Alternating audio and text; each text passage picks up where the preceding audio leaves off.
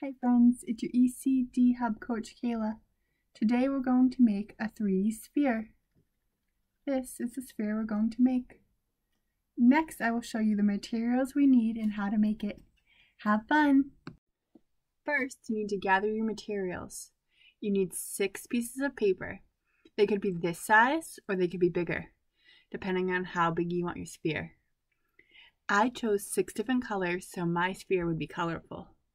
You can choose as many colors as you want. I have yellow, pink, brown, red, black, blue, and those are my 6 colors. Next, you need some scissors, glue, a glue stick, and a round object to trace. You also need a pen to trace, or a marker. I'm going to use a pen. So first, what I'm going to do is make sure all my papers are on top of each other. And I'm going to take my circle and trace around it with my pen.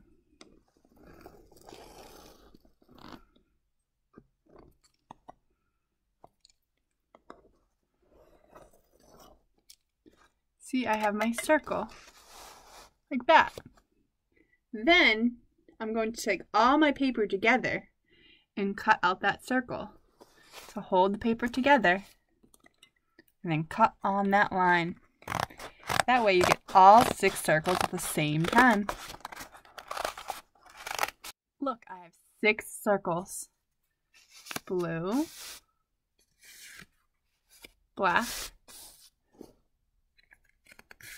red, brown, pink, and yellow. Next, we're going to fold all the circles in half. You can take them together and fold them like this. We want to make sure they have a nice crease like this. Take all your circles, fold them in half.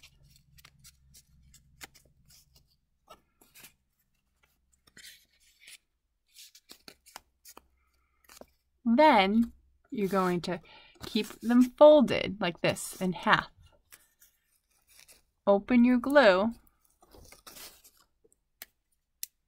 and put glue on just one side. All on that side, like this. And you're going to choose a color. I'm going to choose yellow. Keep it folded and push it down on top of your first half circle. Then you're going to put more glue on your next half circle. Choose your next color. I'm going to do black. And put it on top. You're going to keep going until you do all your colors. I'm going to do pink next.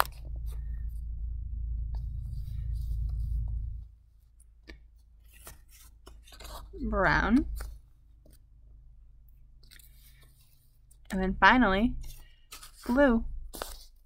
When all your semicircles are glued on together like this on top of each other, you're going to take the top piece, mine is blue, and the bottom piece is red, and put glue on one side. The top one is easier. And take them and put them together. And once you glue it together, you have a sphere.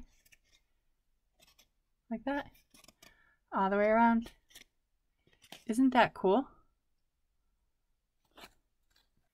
Hi friends, I hope you enjoyed making a sphere today with me. I'll see you next time. Bye!